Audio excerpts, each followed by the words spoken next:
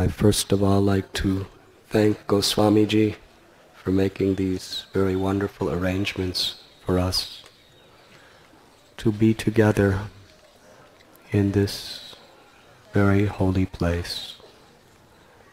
Let us thank Goswamiji by loudly chanting.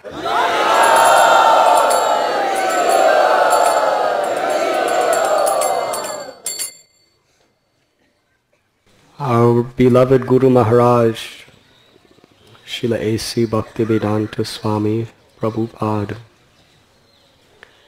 declared Radha Damodar temple to be the center of the spiritual world, situated in the heart of the Seva Kunj, where Sri Radha Govinda's sweetest, most beautiful pastimes take place eternally.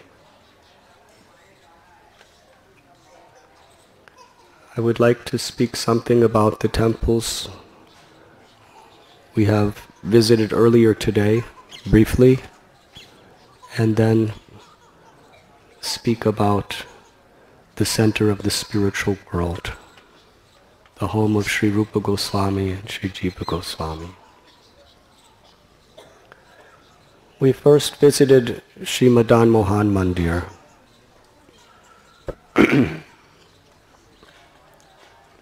Sanatan Goswami was the highest minister of the king of Bengal, Nawab Hussain Shah.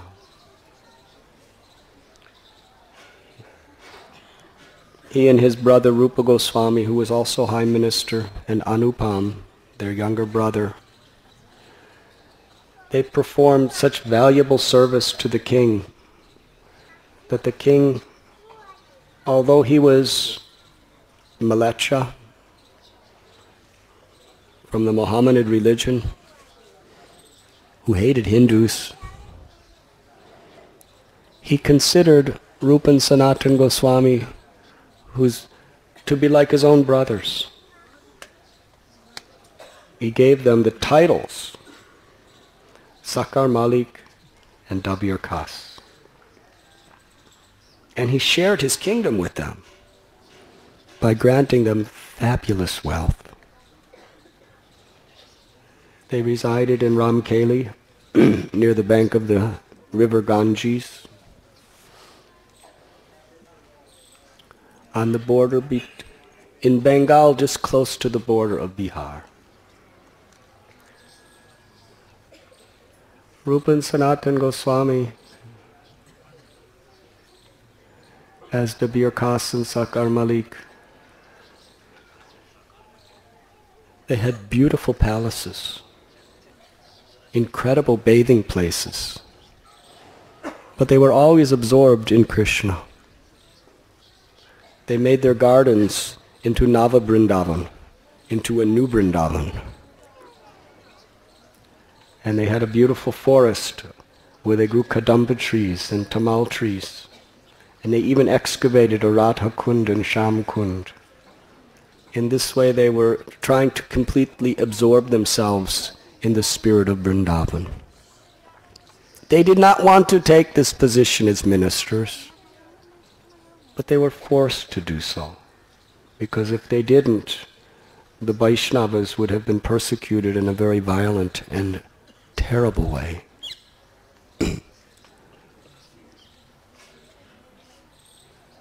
They wrote letter after letter after letter to Lord Chaitanya, asking him what to do.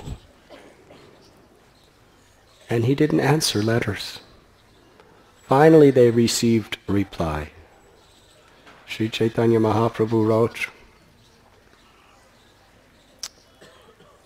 something like, if a woman loves someone other than her own husband, she will serve her husband especially carefully. But in her heart she will be thinking of that other person. Hare Krishna. Now that's not meant for ladies.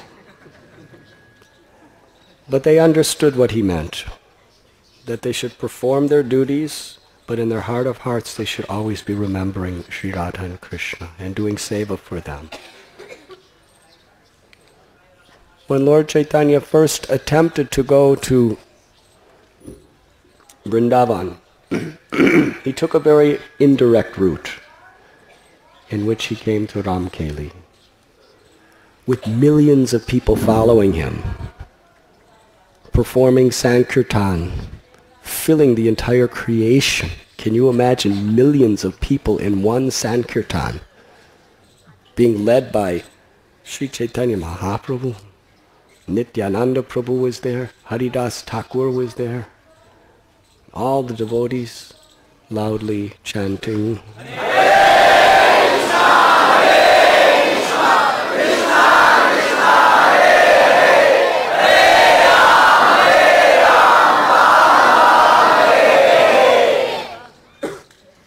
what is the use of being 2,000 people if that's as loud as you can chant?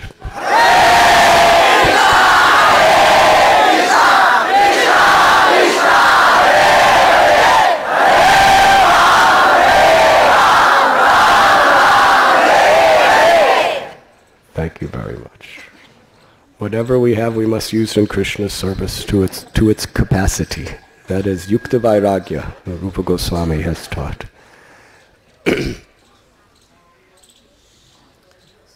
So there, Sri Chaitanya Mahaprabhu performed beautiful kirtan. And late at night, the Birkas, Sakar, Malik, and Anupam, they incognito secretly went to Lord Chaitanya.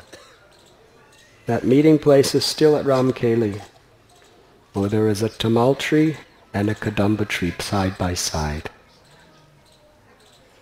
There Rupa and Sanatana Goswami expressed their utter humility.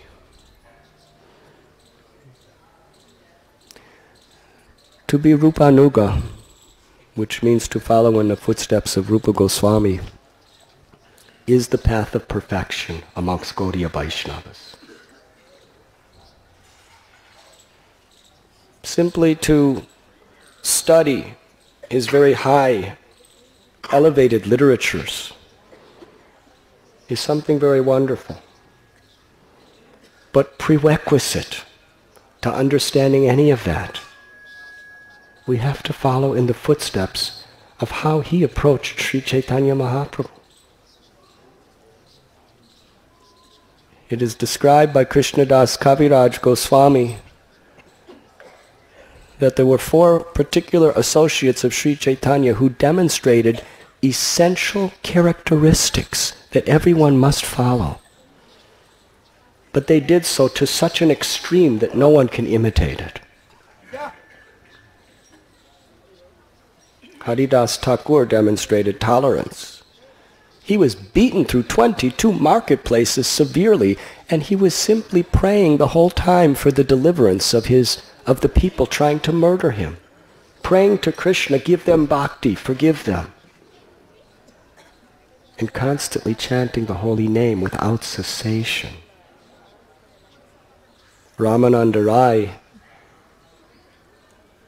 he could be with beautiful young ladies, teaching them to dance, and even preparing them for their dance, for the pleasure of Lord Jagannath, without even being the slightest materially disturbed in mind.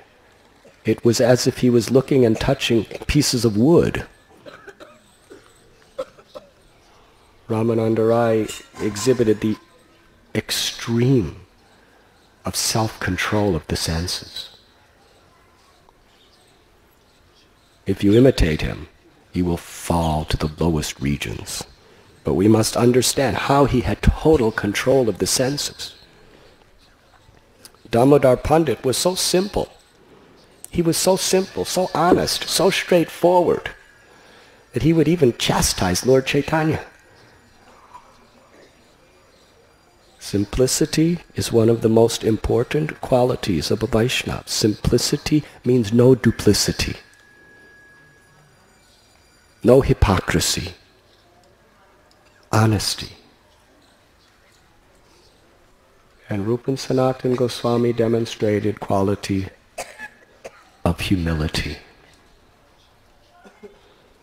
They considered themselves, from their heart they were speaking, not just some poetic presentation. From their heart they revealed that they felt to be the most fallen, the most sinful, the most unqualified people in the entire universe.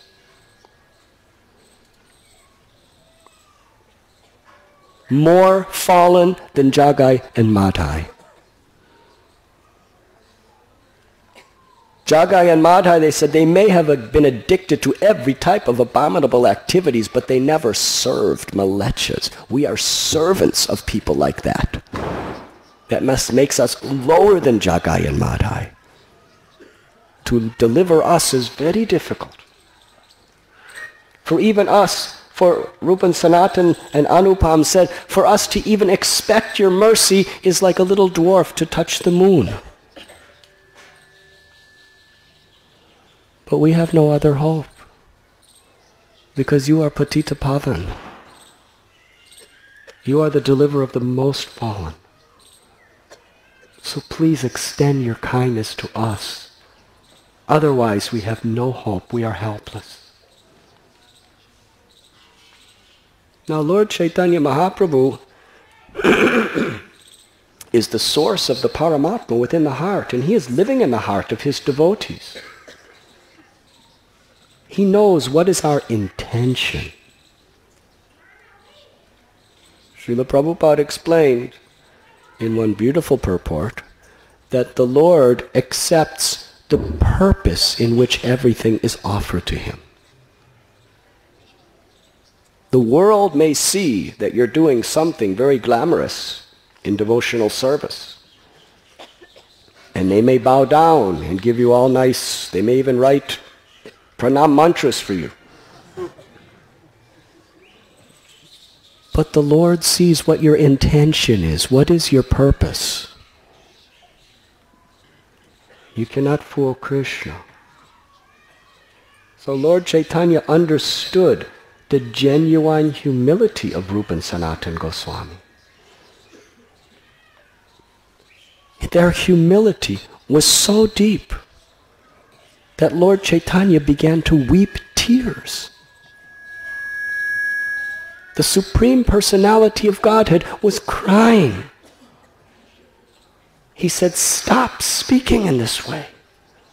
Your humility has melted my heart. He embraced them, lifted them up, and accepted them as his own. They surrendered their body, mind, word, and life at the feet of Sri Chaitanya Mahaprabhu. And Mahaprabhu accepted. And he embraced them. And then he placed his lotus feet on top of their heads and gave them the names Rupa Goswami, Sanatana Goswami, and Anupam, who was previously Sri Vallabha. It is described that during that meeting, Sri Jiva Goswami was a very small boy, the son of Anupam, and he was just a little behind watching his father and uncles in the association of Sri Chaitanya Mahaprabhu sing the mercy that they were receiving.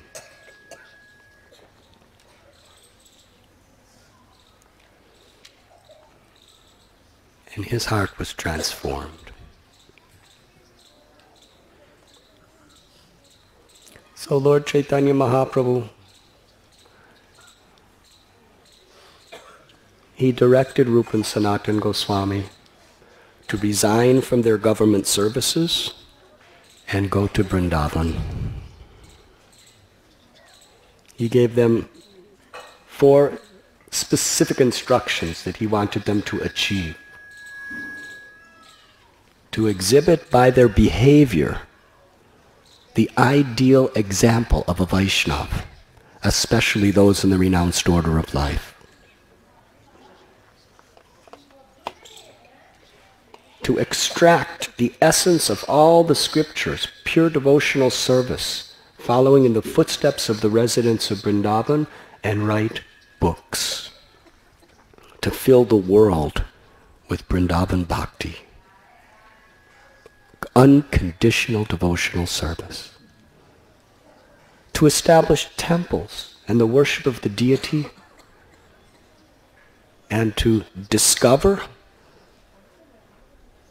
and excavate the holy places of Sri Sri Radha and Krishna's pastimes in Brajdham. So Rupa and Sanatana Goswami left everything behind. Sanatana Goswami just brought a large library of books, holy scriptures. Other than that, they really brought nothing. They left a fortune of millions and millions and millions, hundreds of millions, thousands of millions of rupees worth of property, without even a concern. In fact, Sri Sanatana Goswami, he had to go to prison for some time. But that was a small price. A small price to have the privilege to renounce everything for the service of the Lord. On the way to Vrindavan, Chaitanya Mahaprabhu was returning from his trip to Vrindavan.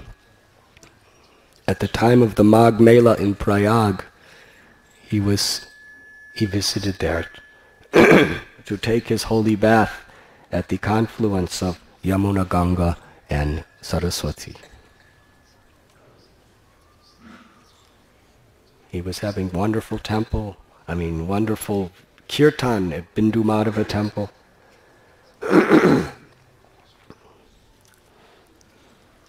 It was at that time that Rupa Goswami again met Sri Chaitanya Mahaprabhu. When he saw Sri Chaitanya Mahaprabhu had converted hundreds and thousands of people in a matter of days to Vaishnavas. There was hundreds and thousands of people with their arms raised, loudly chanting the holy name.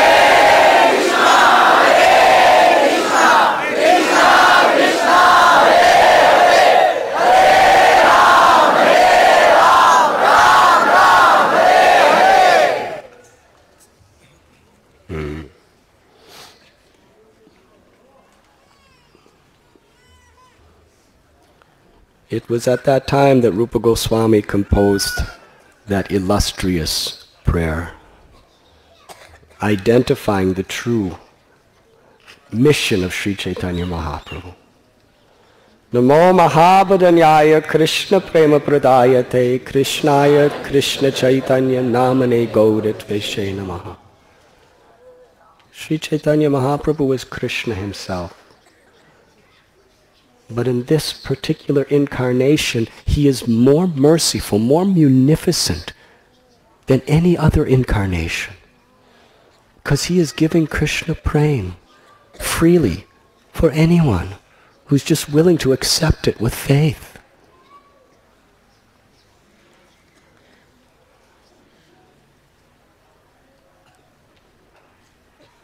For 10 days, at the Dasasvamedha Ghat, Sri Chaitanya Mahaprabhu instructed Sri Rupa Goswami.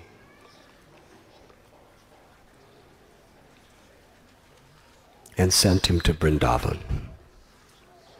Then when the Lord arrived in Varanasi, he met Sanatana Goswami, who had just escaped from prison in a very creative way.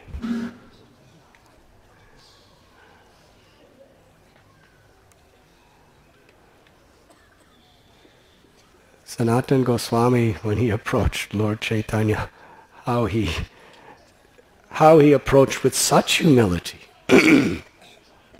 that that I am so sinful, I am so lowly, I am so fallen, and yet people call me a learned scholar, and I am so bad that I believe them. I have no hope. I fall at your feet and beg you, please instruct me. Who am I? Where am I coming from? Why am I suffering the threefold miseries of material existence? Who is God? What is my relationship? Lord Chaitanya was so moved by the humility of Sanatana Goswami. Tadvidi pranipatina pariprashnena sevaya upadekshanti te jnanam jnaninastatva darshana. If you want to be receptive to the message of Guru, first we must submit ourselves. Following in the footsteps of Sanatana Goswami, who happened to be one of the greatest scholars in all of creation of the Holy Scriptures. But he did not present himself. He presented himself as totally ignorant. In that state, your heart is a fertile field for knowledge to actually be assimilated, absorbed. Sri Chaitanya Mahaprabhu said to Sanatana Goswami, you are fit to be my guru. You are so learned and so advanced. But just for the sake of strictness, you are speaking like this. But since you have asked, I will explain. And Sri Chaitanya Mahaprabhu instructed Sanatana Goswami for 2 months on the bank of the river Ganges in Varanasi, and then sent him to Vrindavan. As Sanatana was going one way, Rupa Goswami was coming back the other way. Actually, Rupa Goswami stopped in Bengal for the purpose of settling all of his family affairs once and for all. But while he was in Bengal, his younger brother Anupam left the world. He went back home, back to Godhead. Rupa Goswami met Lord Chaitanya Mahaprabhu in Jagannath Puri, where he stayed with him for many months. At that time, Sri Chaitanya Mahaprabhu revealed to the whole world the greatness of Rupa Goswami and his intimacy with the Lord. There is that famous incident where Rupa Goswami saw Sri Chaitanya Mahaprabhu dancing before the chariot of Jagannath. And Lord Chaitanya, in the Mahabhav, the ecstatic love of Srimati Radharani, was offering beautiful prayer. The prayer that Radharani spoke when she met Lord Sri Krishna after a long, long time in Kurukshetra. But nobody could understand what Lord Chaitanya was saying, because it was in a special type of language that seemed like just a romantic, ordinary romantic expression. Rupa Goswami, on a palm leaf, while he was living at the Siddha Bakula, the Bhajan Kutir of Haridas Thakur, he wrote a verse which was like his commentary of Lord Chaitanya's verse. I am the same Radha and you are the same Krishna, and we are meeting in the same moonlight night. But I long to see you with a peacock feather in your hair on the banks of the river Yamuna under the Kadamba trees.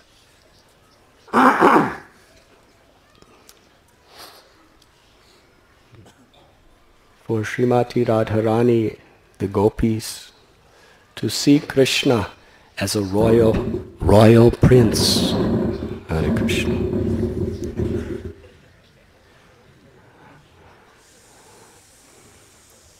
It was heartbreaking for them. They wanted to see him as a cowherd boy, in his Madhurya Roop, not his Aishwarya Roop. He wrote this beautiful prayer and put it in the roof of the thatched hut of Haridas Thakur, and then went to the sea to take bath. At that time, Mahaprabhu Sri Chaitanya came, and he happened to see no one was home, but he read the palm leaf. He was astonished. He brought that palm leaf with him and showed it to Swarup Damodar Goswami and said, how is it possible that Rupa Goswami has perfectly understood the innermost feelings of my heart? And Swarup Damodar Goswami replied, it is only possible because you have bestowed your full causeless mercy upon him. And Sri Chaitanya Mahaprabhu said, yes, I have. Lord Chaitanya told all the assembled devotees the same thing. Sri Chaitanya Mahaprabhu once came to Haridas Thakur's Bhajan Kutir, and he saw this beautiful prayer that Rupa Goswami had composed, glorifying the holy name. I do not know how much nectar the two syllables Krishna have produced. When the holy name of Krishna dances upon my tongue, I desire many, many, many tongues. When it enters into the holes of my ears, I desire millions and millions of ears. And when it enters into the courtyard of my heart, my mind, my senses, everything is conquered. Mahaprabhu was so very pleased.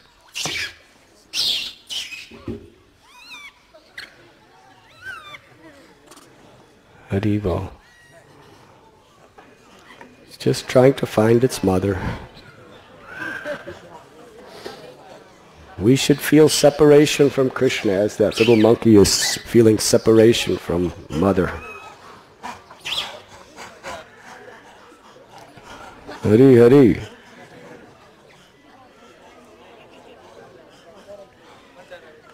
In an assembly of devotees, Lord Chaitanya Mahaprabhu had Rupa Goswami read his writings. Ramananda Rai, Sarvabhauma Bhattacharya, Nityananda Prabhu, Haridas Thakur, all these very, very great devotees. And they all unanimously agreed that no one is more qualified than Srila Rupa Goswami to present the message of Sri Chaitanya Mahaprabhu to the world. They were astonished. Ramananda Rai said, this is not poetry. This is showers and showers and showers of ambrosial nectar. And Sri Chaitanya Mahaprabhu said, yes. When I met him at Prayag, I understood his humility, his sincerity, and his devotion. And therefore, I placed the love of my heart within his heart.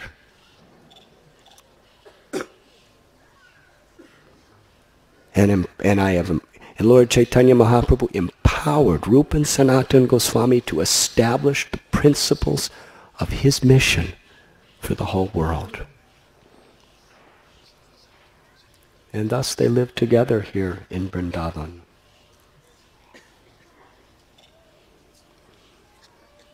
Meanwhile, little Jiva Goswami, he was living at home with his mother, but he had deities of Krishna Balaram, and they were his constant companions.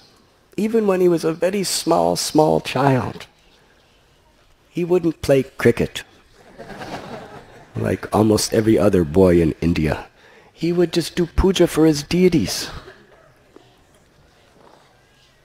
He would spend the day collecting flowers and making garlands and offering nice worship and collecting some food stuff and making offerings. He would sing for the deities of Krishna Balaram. He would dance for the deities. He would embrace the deities 24 hours a day. He went to sleep embracing his deities of Krishna and Balaram as a little boy. He couldn't give up their association. They were his love, his friends, his everything. And one day, Lord Krishna manifested the form of Sri Chaitanya Mahaprabhu, and his deity of Balaram became Nityananda Prabhu. And they blessed him supremely. And then he understood, not just theoretical, but with complete confidence, what Narottam Das Thakur has prayed. Brajendra Nandana Jay Sachi Sutta Hoilo Se Balarama Hoilo Nitai. That the son of Sri Nanda Maharaj has appeared as the son of Sachi, and Balaram has come as Nitai. From that day on, he was in ecstatic love. He would weep and he would cry. He longed and longed and longed to follow in the footsteps of his father and uncles and go to Vrindavan. That is how he spent his life. At the same time, he became a profound scholar of all subjects, especially the scriptures. When he was a very young man, he left his home and went to Navadvip. And there he met Nityananda Prabhu. Nityananda Prabhu personally took him on parikrama of all the 9 islands of Navadvip and explained confidentially Sri Chaitanya Mahaprabhu's Leelas and the history of those places. In fact, by the mercy of Nityananda Prabhu, in several places, Jiva Goswami was allowed to actually see Sri Chaitanya Mahaprabhu and all of his devotees performing Harinam Sankirtan in the holy places. Sri Nityananda Prabhu instructed Jiva Goswami that Lord Chaitanya has given Vrindavan to your family. You should go there and assist your uncles, Sri Rupa Goswami and Sri Sanatan Goswami, in the mission of Mahaprabhu. But first, go to Varanasi and gain further study of the scriptures from a very great scholar, disciple of Sarvabhauma Bhattacharya, of the name Madhusudan Vachaspati.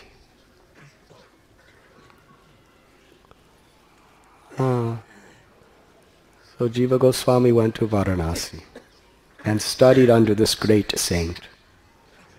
And soon, his incredible intellect, humility, and deep, oceanic devotion brought great fame to his name. Even he was young. He was considered to be the greatest scholar on earth. And after completing his studies, he came here to Vrindavan, where he fell at the lotus feet of Sri Rupa Goswami and Sanatan Goswami. The eldest of his uncles, Sanatan Goswami, he asked him for initiation. Sanatan Goswami, in his humility, instructed Rupa Goswami to initiate him, which he did.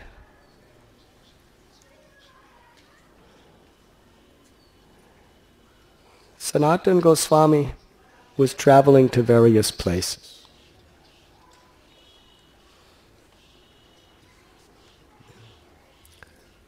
It is described that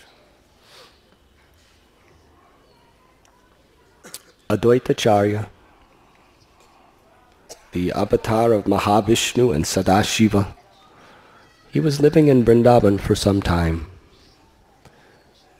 Did you all see that banyan tree on the way here? It is called Advaita Bhat.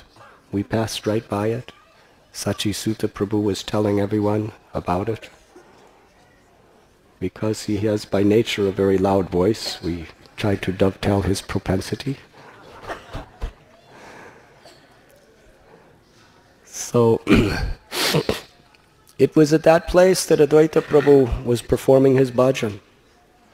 And one of the original deities of Vrindavan, Madan Gopal, appeared to him there.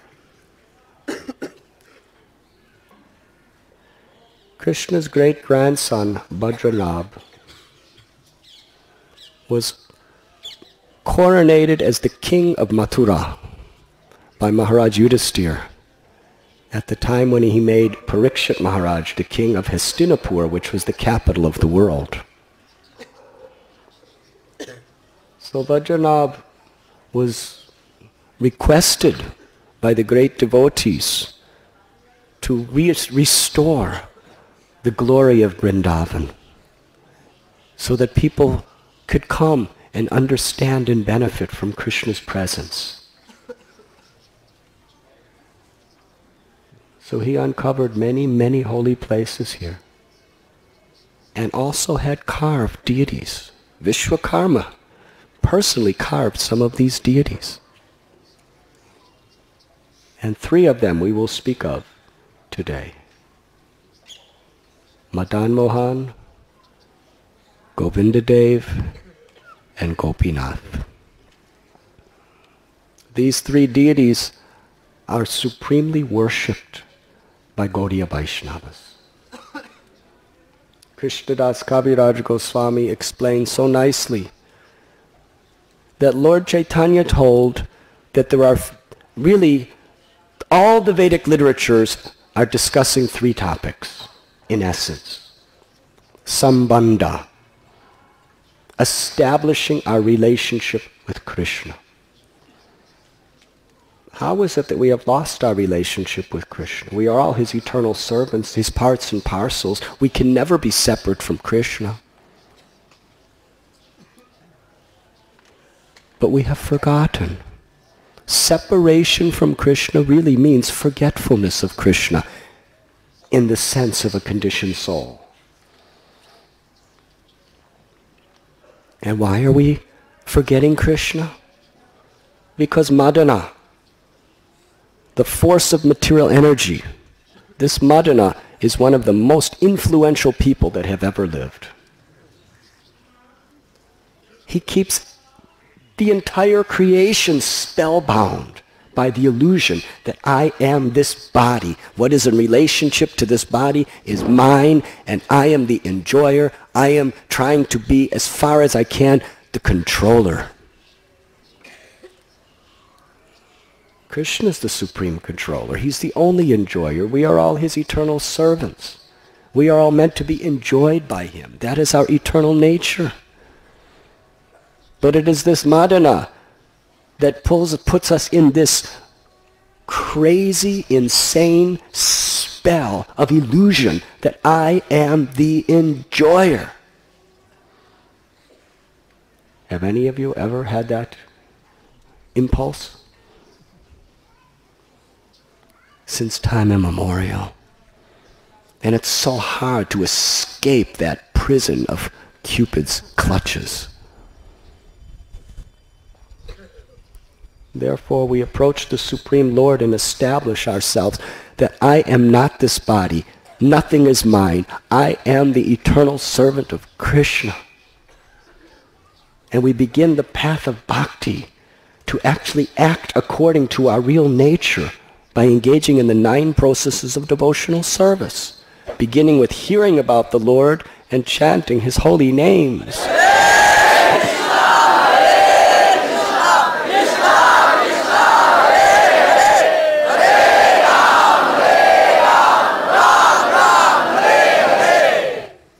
Are you all suffering in the sunshine?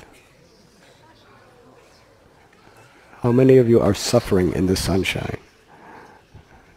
There's a couple honest people I see. Thank you.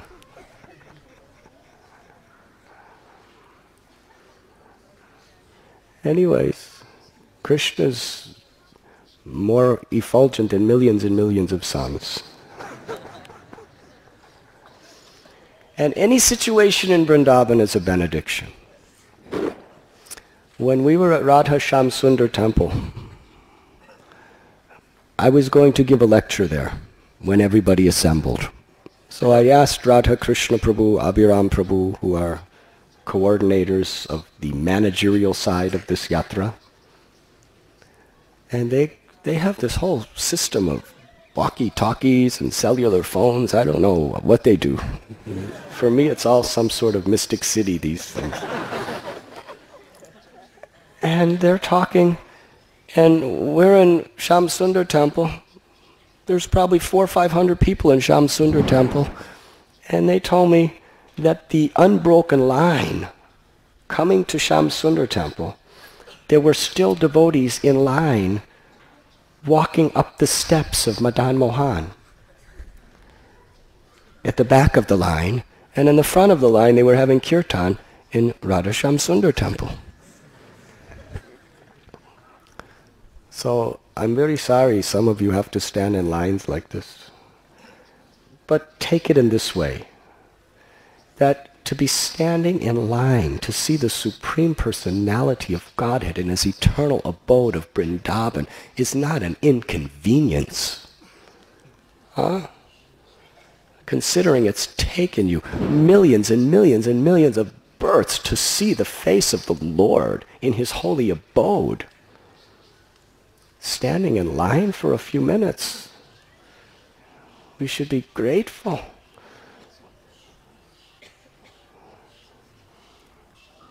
And we're standing in line in Vrindavan, breathing the air of Vrindavan, being purified by the dust of Vrindavan, hearing the holy names, and we're standing in line with devotees. It's not like at a railway station. We're actually behind the devotees. Thousands of devotees are in front of us.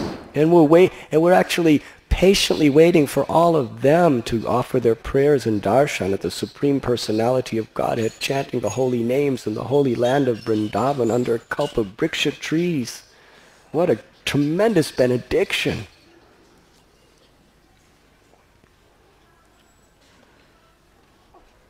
Hopefully that will give you some solace next time we stand in line. But it is reality. Life is our consciousness.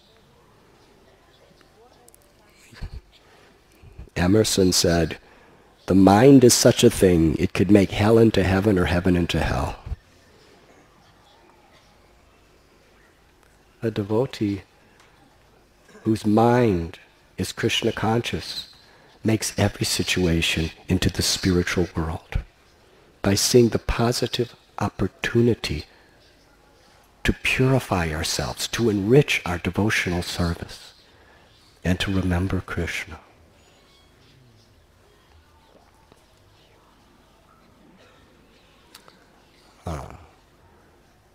So Sanatana Goswami,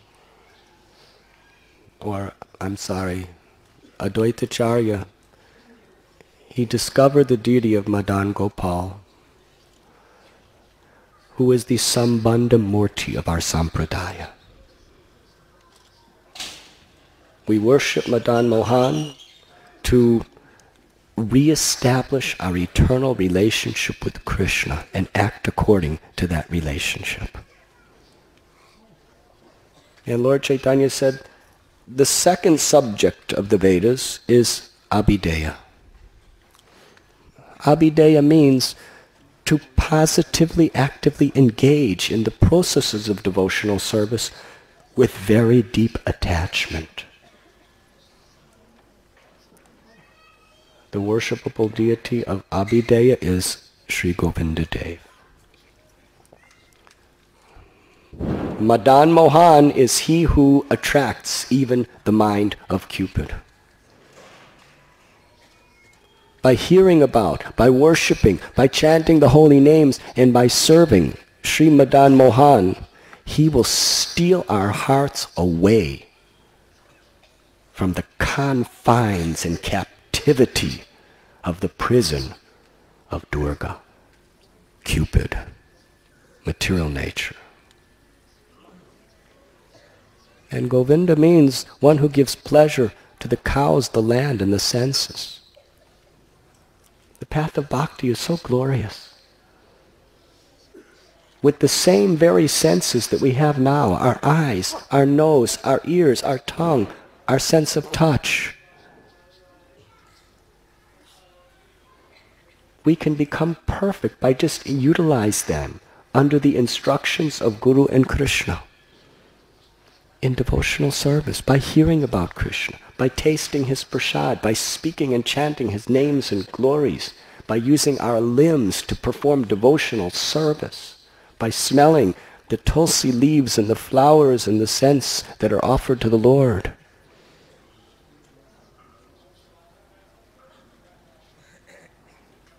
By engaging ourselves with great endeavor and enthusiasm, we become supremely purified.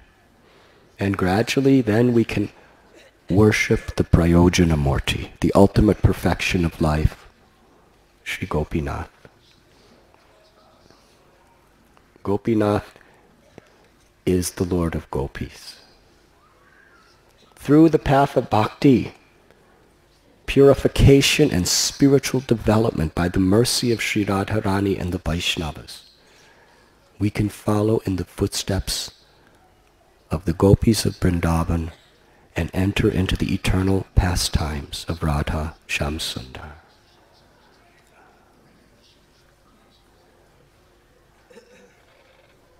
So Sanatana Goswami, how he found Madan Gopal is a very wonderful story. It is explained that Advaitacharya worshipped Madan Gopal, and when he left, he turned it over to one Brahmin in Mathura named Purushottam Chobe. And he worshipped Madan Gopal. He had such ecstatic love that he worshipped Madan Gopal like his own son.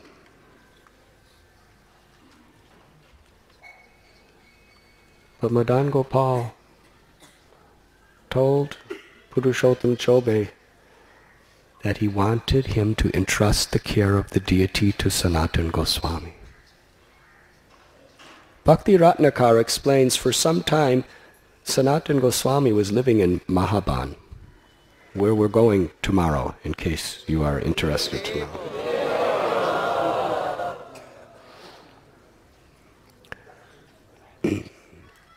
One day Sanatana Goswami was roaming along bank of Yamuna, and he saw some little boys playing.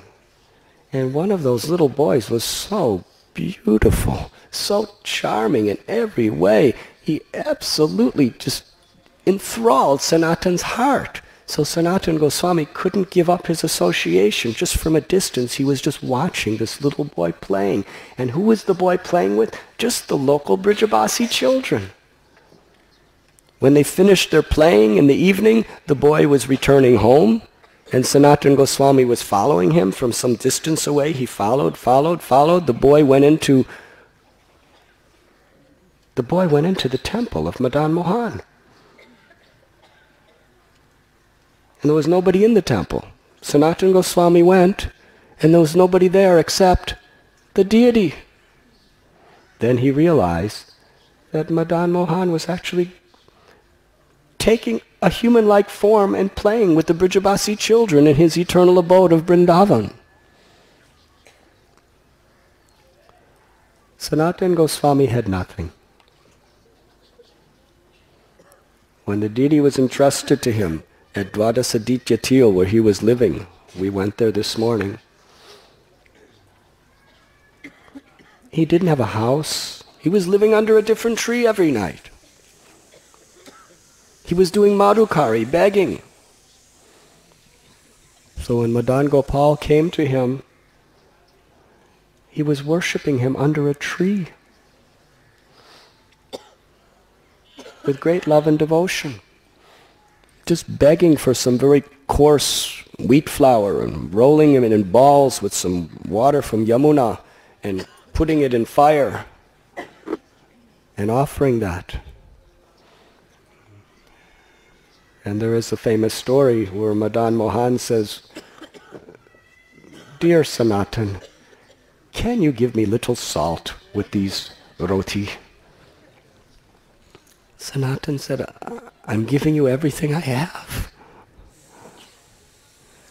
But at that time there was a merchant, Krishnadas Kapoor, who was traveling from the northern provinces of India to Agra with all of his wealth, all of his goods he was going to sell in Agra and make lots of wealth. And his boat got stuck in the mud, right Yamuna. Actually, when we were crossing Keshigat, we had this little boy who was rowing a boat, and he got stuck in mud. So I was thinking, this is very auspicious. So he was helpless. The boat is stuck in mud. And he's in the middle of this in the middle of a forest. At that time, there were no temples here. Vrindavan was just a dense forest. There were lions and tigers and the 6 Goswamis. So little Madan Mohan took the form of a little boy and instructed this desperate merchant, go up on top of the hill, there's a good sadhu up there. So he met Sanatana Goswami, and there are 4 types of people that approach Krishna.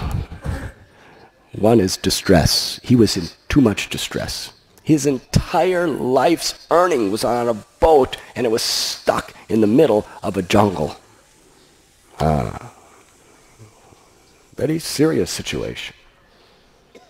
But Sanatana Goswami taught him the principles of pure devotional service and taught him how to love Madan Mohan with his heart. He became a devotee. That is the power of the association of such a Vaishnava. Sanatana Goswami, what a fortune. His boat was freed, and by that time he was a devotee who owed everything to Sanatana Goswami. He sold everything he had, he came back and offered it all to Sanatana Goswami. Sanatana Goswami, he had thousands of times more than this, and he gave it up. What does he want this stuff for? He said, if you want to do something, I'm going to continue living under trees and doing madhukari, whatever. But Madan Mohan is the Supreme Personality of Godhead. And Lord Chaitanya Mahaprabhu wants him to live in a beautiful temple. So build temple for him, please. So that is how Madan Mohan Temple was built. It was the first major temple built in Vrindavan. And even today, all over the world, it is a symbol of Vrindavan. The Sambandha Murti. And it is most proper to begin yatra by first submitting our hearts and our lives at the lotus feet of Sri Madan Mohan.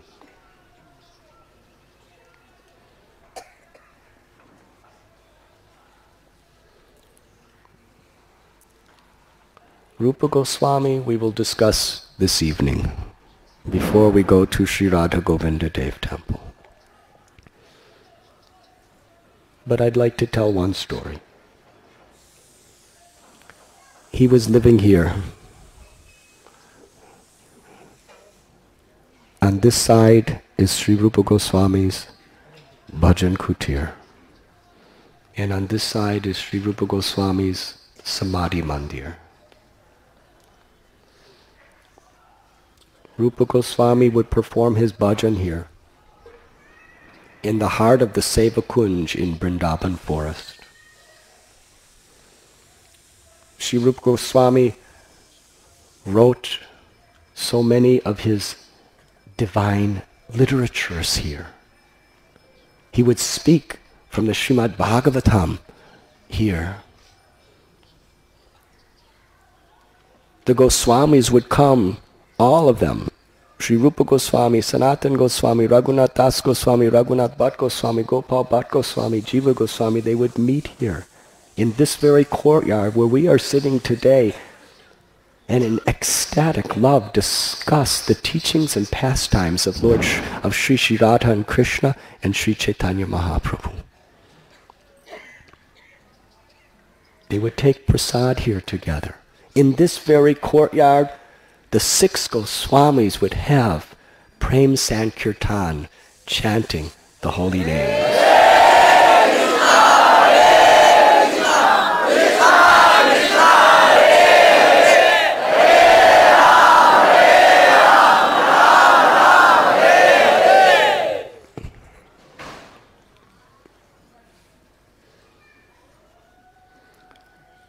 Jiva Goswami took initiation here from Rupa Goswami. But Rupa Goswami, before giving him initiation, engaged him in very simple menial service.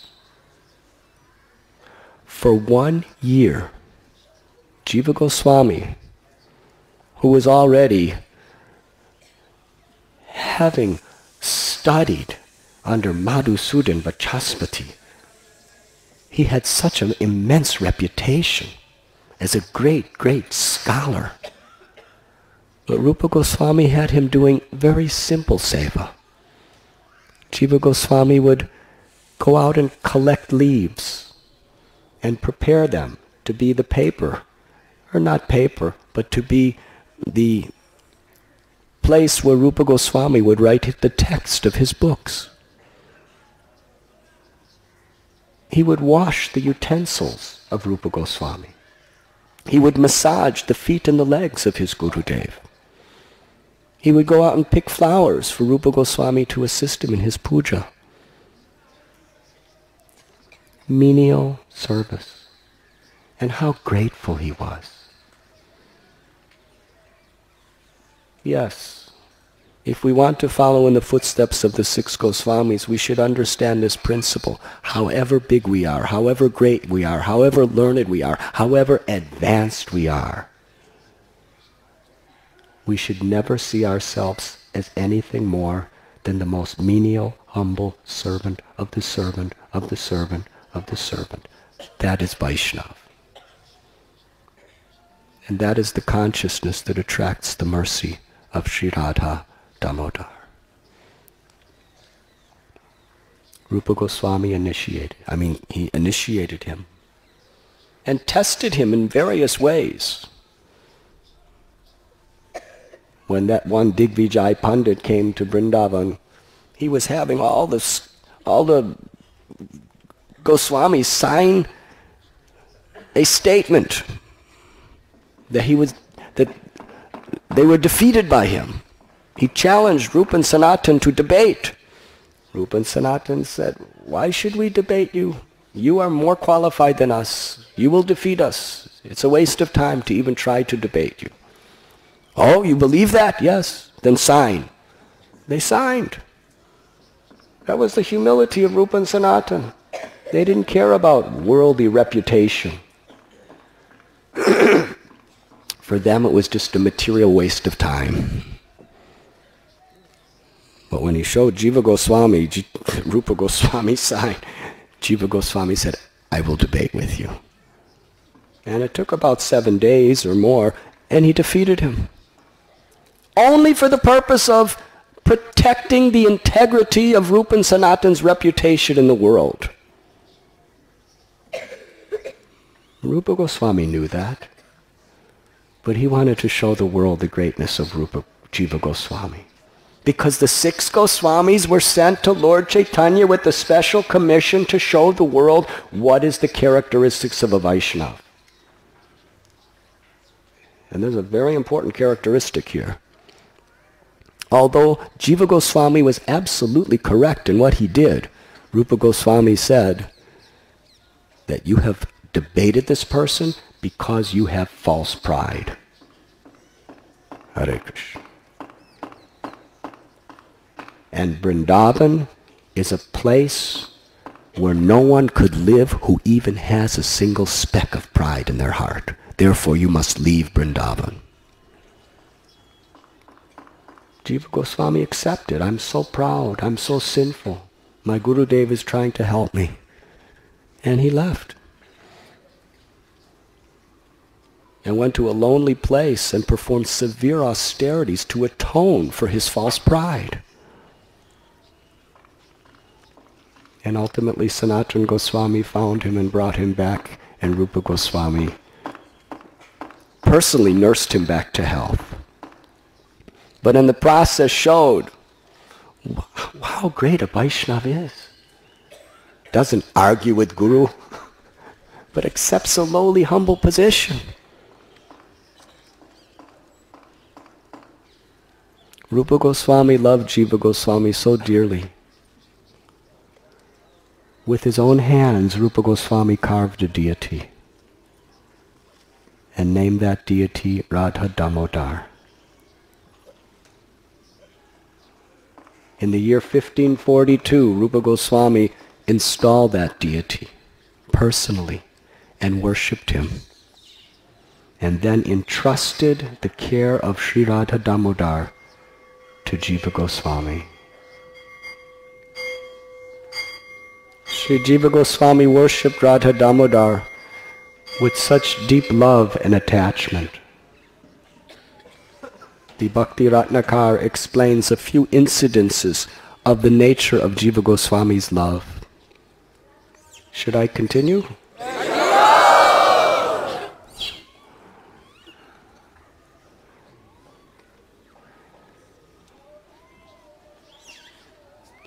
Damodar was so pleased with Jiva Goswami's devotion. He would speak to Jiva Goswami. He would say, "Please give me boga, I'm hungry." Now for us, we understand the time when the boga is supposed to be offered. And we do it by the clock, knowing that Krishna is expecting it. But for Jiva Goswami, because of his love, Damodar, when it was coming close to the time, he would actually tell. I guess there wasn't clocks in those days. But they would understand quite precisely when offerings to be made. But Damodar would say, "I'm hungry, Jiva, I'm hungry, please feed me bhoga." And he would personally prepare the bhoga and offer it with his own hands, with love and devotion. And by Damodar's mercy, Jiva Goswami with his own eyes would see Damodar eating the bhoga.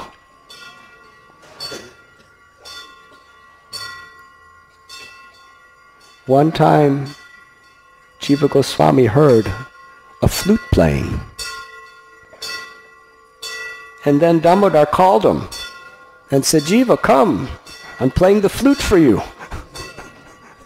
And Jiva Goswami came to the altar, and there he saw Damodar dancing, the deity of Damodar dancing, his threefold bending form, playing upon his flute, beautiful, sweet music for the pleasure of his devotee. When Jiva Goswami saw the beautiful form of Damodar, whose eyes were like lotus flowers, playing sweet, sweet melodies on the flute, his head decorated with peacock feather, beautiful forest flowers around his neck, and lovely ornaments, dancing and singing and playing his flute for his devotee. Jiva Goswami fell unconscious in ecstasy. And when he came back to consciousness, he could only weep, cry in ecstatic love. These are some of the pastimes that Sri Jiva Goswami performed with Sri Damodar, who was worshipped here.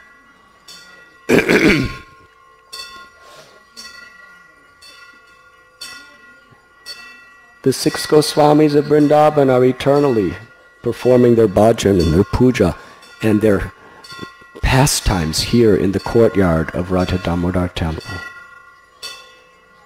Sri Radha, Gopinath are eternally performing their sweet Rasa Leela in the courtyard of Radha Damodar temple. Thus Srila Prabhupada said, it is the center of the spiritual world.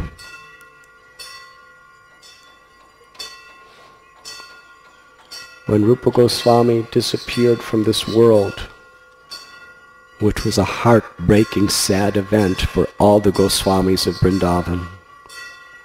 Jiva Goswami personally arranged for this place that we are sitting at to be the Samadhi of Sri Rupa Goswami. Jiva Goswami in his life wrote over 25 books, over 100,000 Sanskrit slokas, and they were all based on the teachings of Rupan Sanatan. Rupan Goswami, through Upadeshamrita, Bhakti Rasamrita, Sindhu, established not only the essence of the Siddhanta of Lord Chaitanya's teachings, but also the way, the practical way in which we can follow and achieve ultimate perfection.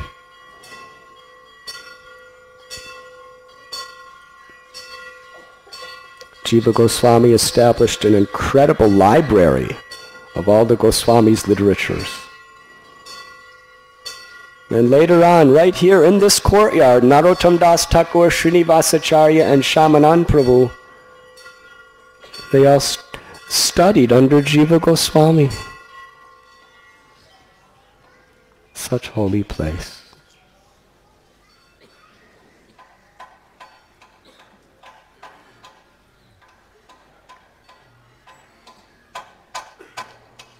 His Divine Grace A.C. Bhaktivedanta Swami Prabhupada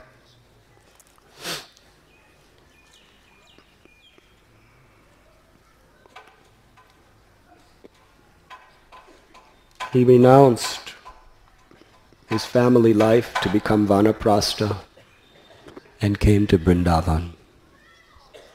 First he was living at Bamsi Gopal temple near Yamuna, close to Keshi Ghat. In 1959, his long-cherished desire was fulfilled to have his residence at the Radha Damodar temple. Where we are sitting, these two windows were the kitchen of Srila Prabhupada. And just across a little courtyard of only a few steps, Srila Prabhupada's bhajan kutir.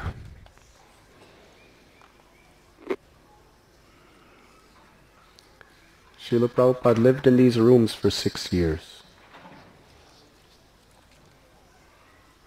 His Guru Maharaj, Srila Bhakti Siddhanta Saraswati Thakur, instructed him at his first meeting at Ultudunga Junction Road in Calcutta that you are a young man, intelligent, take the message of Sri Chaitanya Mahaprabhu and spread it throughout the world in the English language. Bhakti Siddhanta Saraswati Thakur saw the heart and the eternal relationship he had with Srila Prabhupada. Prabhupada came to Vrindavan not like most people. Although he was of old age, he didn't come here to retire. He came here to prepare himself for his life's mission. In Vrindavan, he lived a very simple life. The Goswamis here, they witnessed Prabhupada's simplicity and devotion.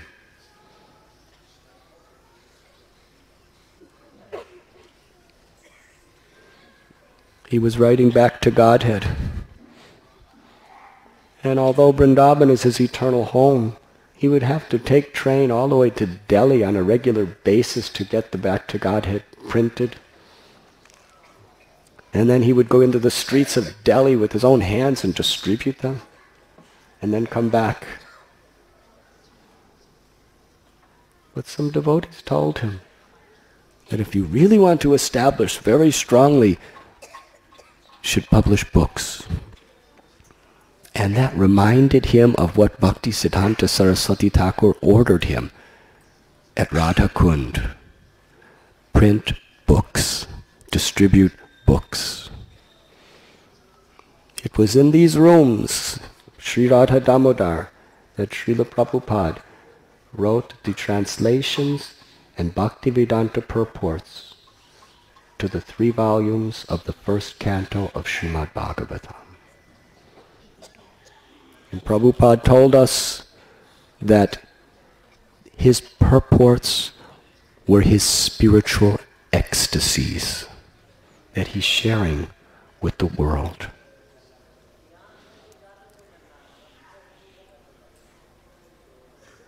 Srila Prabhupada daily would offer his obeisances, his prayers, and his very life at the samadhi of Rupa Goswami,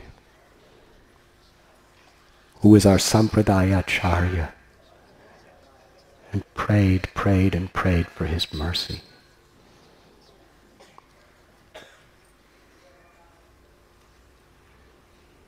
In 1965, Prabhupada had completed the first canto of Bhagavatam and it was published. And he told some devotees that Sri Rupa Goswami, in his bhajan kutir, Rupa Goswami appeared to him and gave him his blessings to go to the West to spread his message.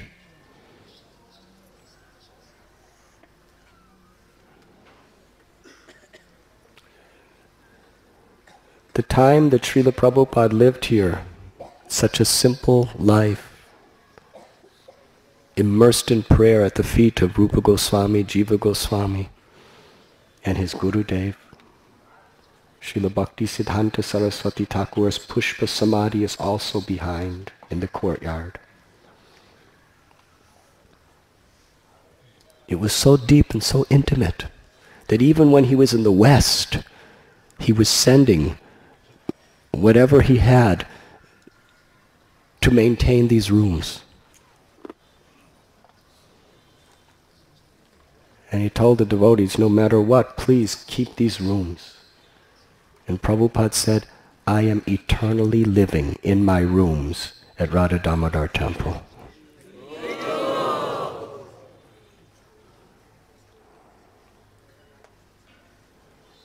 In 1965, Srila Prabhupada left 40 rupees and a box of books.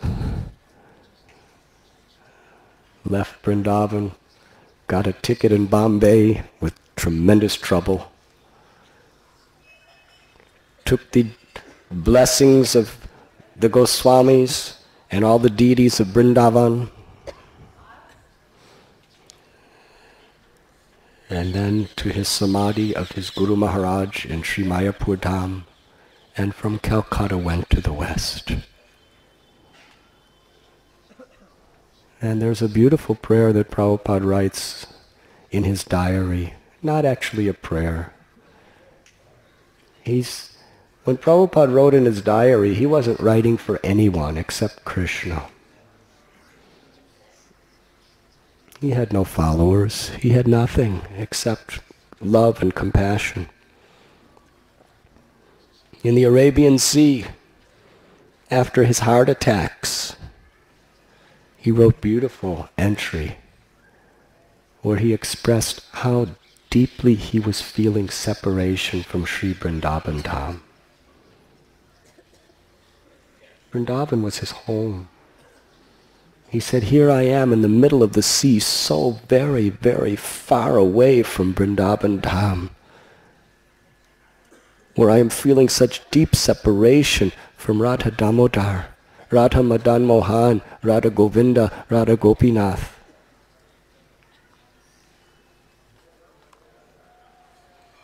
But it is the order of my Guru Maharaj, so I am happy to do so.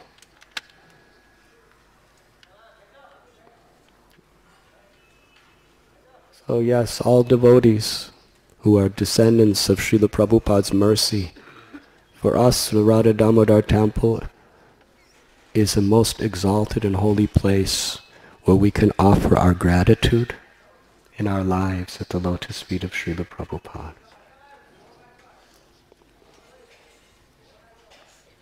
Prabhupada so deeply wanted to bring devotees to Vrindavan. Even when he was in New York, and there was one semi-crazy person who started to take interest in Krishna consciousness. He wrote to his godbrothers that this boy is taking interest. I want to send him to Vrindavan, where all of you can train him in Vrindavan.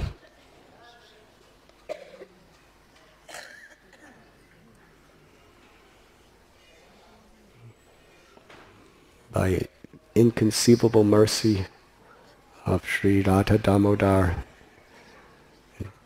Sri Gauranitai, Prabhupada was empowered to do what no Acharya had ever done. Take the message of Lord Chaitanya and spread it throughout the world. Practically every continent. Not just giving a lecture and getting an applause and your name in a paper, like some Indian sadhus who went and become very famous. He actually went right into the ghettos of the most degraded city of New York and transformed people's hearts. And then traveled around the planet 13 times, making tens and thousands of people's devotees. Tens and millions of books revealing the glories of Rupa Goswami's teachings have been circulated and distributed. And the seed of that glorious tree of Srila Prabhupada's life is right in these rooms and right in this courtyard of Radha Damodar Temple.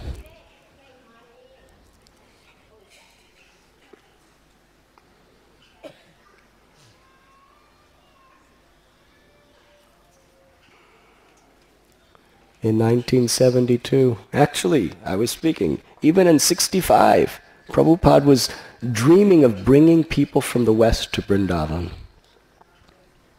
By 1972, his movement was quite well established. There wasn't that many devotees, but it was established. And at that time, Prabhupada invited his disciples from all parts of the world to come to Vrindavan.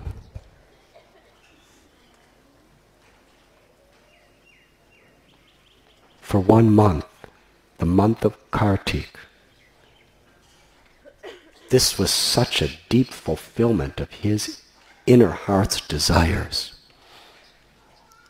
To sit right here where we are sitting today, in the courtyard of Radha Damodar, between the Bhajan Kutir and Samadhi of Rupa Goswami, Srila Prabhupada spoke for 1 month in the mornings and evenings on the nectar of devotion, Sri Bhakti Rasamrita Sindhu, to devotees from all over the world. What a loving, intimate offering that was to Rupa Goswami and his Gurudev. And Srila Prabhupada praised the good fortune of all of these devotees that they had come to Vrindavan to hear Rupa Goswami's teachings in the very center of this spiritual world. Srila Prabhupada ki jai. So here in the temple of Sri Rupa Goswami, Jiva Goswami, Srila Prabhupada, the temple of Radha Damodar, we offer our sincere and deep prayers.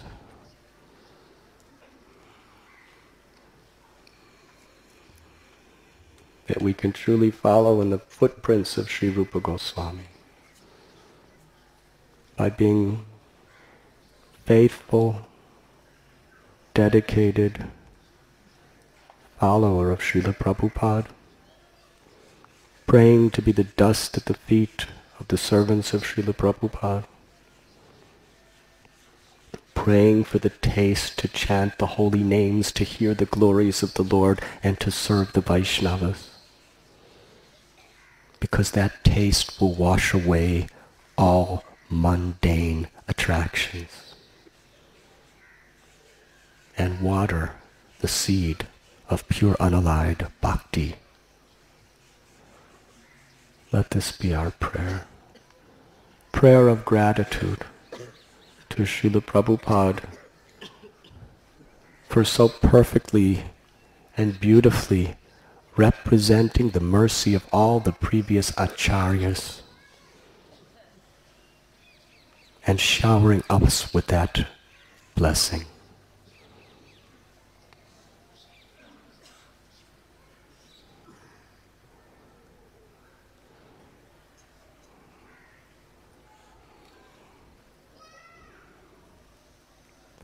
On this side of the courtyard is the Samadhi Mandir of Bhugarbha Goswami. Bhugarbha Goswami, disciple of Gadadhar Pandit of the Panchatattva. He came to Vrindavan and was very, very dear, intimate friend of Lokanath Goswami.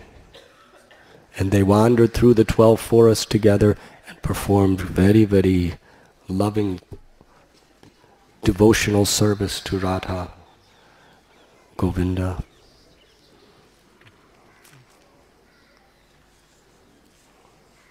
Also, Samadhi Mandir of Krishnadas Kaviraj Goswami, Bhakti Siddhanta Saraswati Thakur are here in this facility.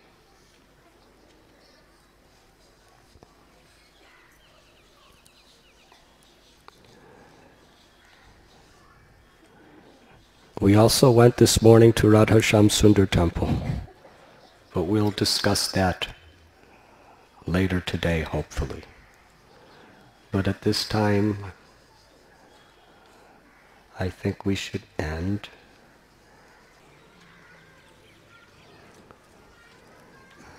I wish to thank you all very, very, very much.